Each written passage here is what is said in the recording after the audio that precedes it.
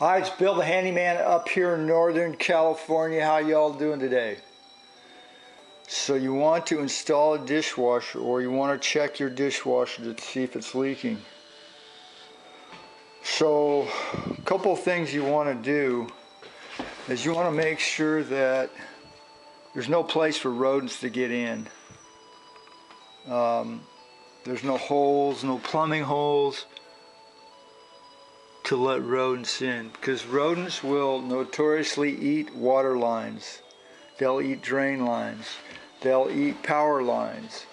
So you want to make sure rodents can't crawl in anywhere around where the dishwasher goes in. Definitely want to check back behind the dishwasher. Now normally if you look underneath here, this is the bottom kick panel that's been removed from the dishwasher. If you look under here, you'll normally be able to see where it's leaking, especially if you have a wood floor like this. Just take a flashlight in here and shine it back in there to see if you got any leaks, any sign of leakage.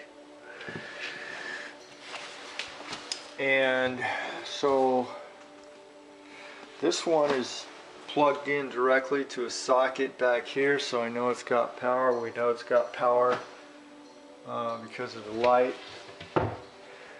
Now normally the dishwasher is sort of adjusted in the slot via these feet. There are feet underneath here that are screw height. You can screw them to height. Now these are screwed up all the way. This one here, basically, we want to make sure it's lined up here on the edge so it looks somewhat level here. You want to make sure that it's kind of shut when you mount it inside there. So the feet should be level down here so that we have enough gap here so the door can shut on both sides. And so we're running this through a test cycle right now, and if we look down here, we don't see any water leaks, which is good. And starts normal. Now some of these have particularly sensitive door switches. If your machine does not come on right away, make sure that the door is completely shut.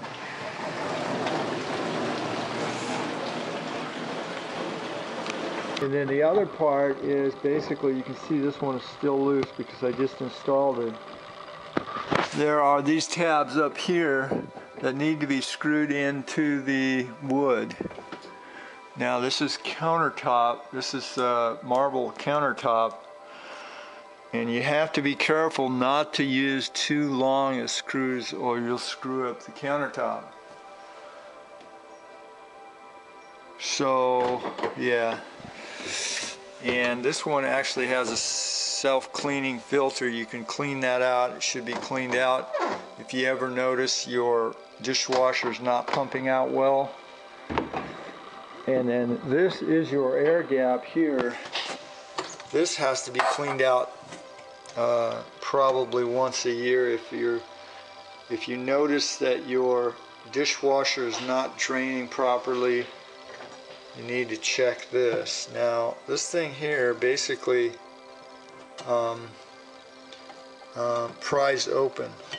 I'm not going to do it right now, but you get the idea. There's these little tangs right here on each side, and then the centerpiece comes up, and then you can clean that out.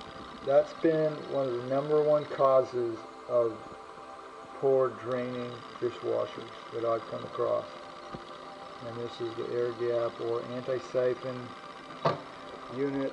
Some dishwashers do not have that anti-siphon unit. And you can see the anti-siphon unit goes from the dishwasher drain line up to the top, it's the air gap, it basically does not allow the it does not allow any of the disposal water to go back into the dishwasher. Basically, and that's basically what it does. And so basically the air gap goes up, and then it's going into the disposal. Excuse me. So it does not allow any of the disposal water to backflush into the dishwasher. And so basically it's kind of a one-way valve. So basically it only pumps out of the anti-siphon valve. And you can see that we have a rat trap here because we had a problem with this before where a rat had eaten the drain line and basically caused it to flood when it was pumping out. So that's your tip for today. Thanks for watching. If you need any help, you can contact me at applianceworks@yahoo.com, 707-443-8347 Pacific Time, 9 to 7. If this video helped you, please help support reuse and recycling worldwide by making a donation to Bill's Recycling Enterprises, P.O. Box 7021, Eureka, California 95502. Z_fixitman@yahoo.com. Thank you.